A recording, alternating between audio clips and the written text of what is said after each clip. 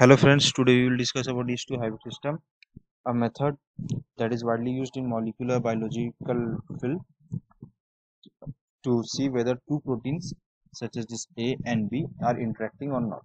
The method is usually based on the modular nature of eukaryotic transcription factor. So as I have said that eukaryotic transcription factor usually consists of a DNA binding domain and an activation domain. Now both of these domains are very much necessary to initiate a protein interaction.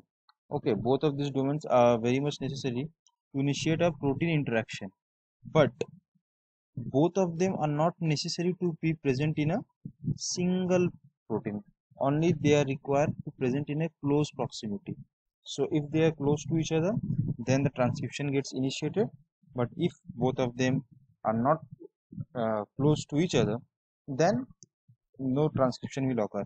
So using this idea, the scientists basically split this two domain into two different or two separate fragments, and to study whether two proteins are interacting or not, they have attached two different protein to one of this domain and one in this domain. Okay, let's see in next slide. So here a DNA binding domain which will binds to the upstream activator sequence is binded to one of the target protein also known as BET, because this is our target protein whose interaction we want to study.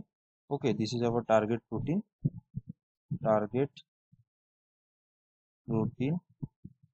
whose interaction we want to see, and this is some activation domain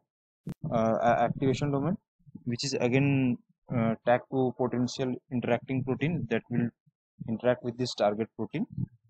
Okay, and it is also known as prey. So when this, as I have told you earlier, that this DNA binding domain and activation domain will only activate transcription when they are in close proximity. So if these two proteins are interacting with each other, then these two domain will come close to each other, and when these two domain that will come close to each other, then only it will activate the transcription. Okay, so see in this slide, this protein that bind this DNA binding domain DVD, as I have told you, this DVD domain binds the DNA sequence, usually the upstream activator sequence of any gene that are present, where it will bind and recruits our transcription domain only when activation domain binds to this DVD. Okay, another protein which is interacting with this. Now this is remain binded to your activation domain. Okay, activation domain.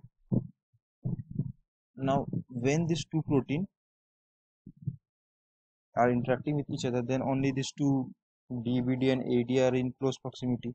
So when they are in close proximity, then your this X gene will be activated, because of the close proximity of this DVD and AD will recruit your transcription machinery. RNA polymerase will come and bind to this X gene, and it will activate its transcription. Okay, transcription will on, polymerase will bind and your transcription will on. So in case if these two proteins are not interacting, when they are not interacting, so although this DNA binding domain will bind to the upstream activator sequence, but because they are not in close proximity or not interacting with each other, the transcription machinery will not get recruited, and as a result of which there will be no transcription. So to validate the authenticity of this process, most of the scientists use reporter gene here to see whether these two proteins are interacting or not. So the process involves two separate plasmid.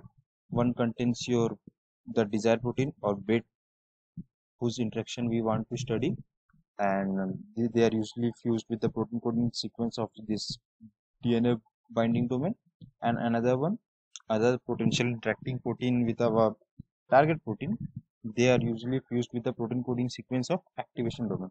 So both of them are usually co-transformed or sequentially transformed into engineered yeast strain, which may be lacking one of the metabolite, and or they must contain any reporter gene. Okay, so only if these two proteins are interacting, then this engineered yeast strain will survive, and finally that we will isolate our recombinant cells. So let us suppose we are using a lag Z reporter gene. Okay, so our protein this and our this protein, if these two proteins are interacting, this bait and prey, so in that case our reporter gene will be expressed. But here we can see that there are no interaction. Since there is no interaction, reporter gene will not be expressed. So when they will be grown in media containing your egg cell, no functional beta galactosides, so they will be giving you white colonies. Okay, white colonies, because no functional beta galactosides will be produced here within the cell. Sorry, I am so bad with the writing. In case where there is no interaction between those two protein, though the DNA binding domain and this activation domain will not be in close proximity to each other, as a result of which transcription machinery will not be recruited and your reporter gene will not be activated.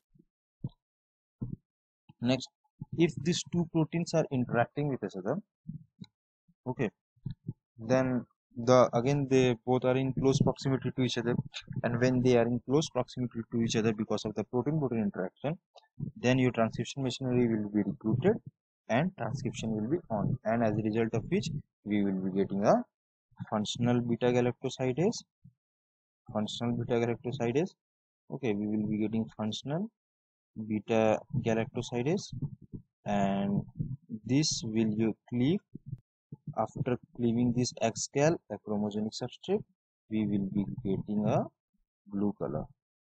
So this is how we can identify. In many cases, different kind of reporter genes are used, such as any yeast cells unable to synthesize for a particular amino acid. So they are also used. So I am explaining you here regarding lag Z reporter gene. So in this case, we will be getting a blue colonies. Okay.